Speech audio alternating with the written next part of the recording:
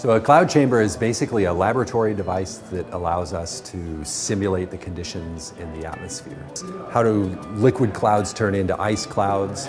How fast do things fall out of clouds as precipitation, for example? How do chemical reactions, how do pollutants get taken up inside of clouds and processed? So these are all things that we would like to understand in more detail. This particular chamber is our effort to dial up a piece of cloud anywhere from the surface of the Earth to the top of the troposphere, which, depending on where you are on the surface of the Earth, is anywhere from 8 to 15 or 20 kilometers. Obviously, you can go to the clouds, which that requires expensive things like airplanes or helicopters or rockets, ways to get to the clouds and make measurements.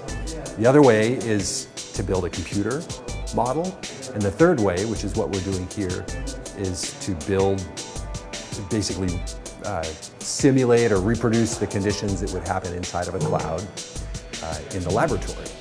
We're very excited about the chamber because there are, to my knowledge, no other chambers in the U.S. where we can study some of the aqueous phase chemistry in droplets.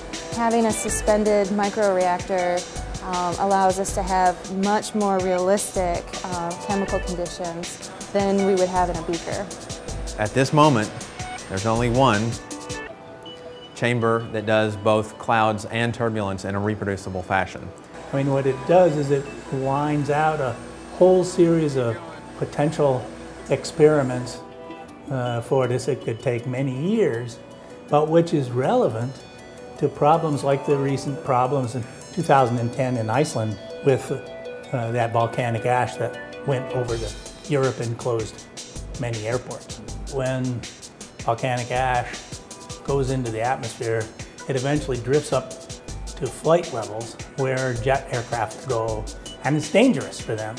So you think about the construction industry, agriculture, aviation, transportation. These are all parts of the U.S. economy that are directly impacted by our ability to make detailed forecasts of whether it's going to be rain or snow or ice. Should I reroute aircraft? Should I get my de-icing equipment out onto the airport runway and get it prepared? We cannot make a tornado, I don't think. A Michigan Tech mechanical engineering alum was basically the engineer who handled all the details, all the overview of the construction of this chamber. We've done all the different pieces of this, but we've never done it quite in this configuration. And we've never done a differential heat where you have the hot and the cold plates running and the walls running all at different temperatures. So how do you predict whether that's going to be a rainstorm tonight, an ice storm, or a snowstorm? And how do you know whether it's going to be a foot or an inch or 2 feet, whatever? Those are all quantitative things that we want to be able to answer. That means you can't just say, well, there's going to be a storm. We want to have quantitative answers, and that means you need computer models. That means you have people making detailed calculations to try to say what's going to happen. And that means you have to understand every little process that's going on in those clouds.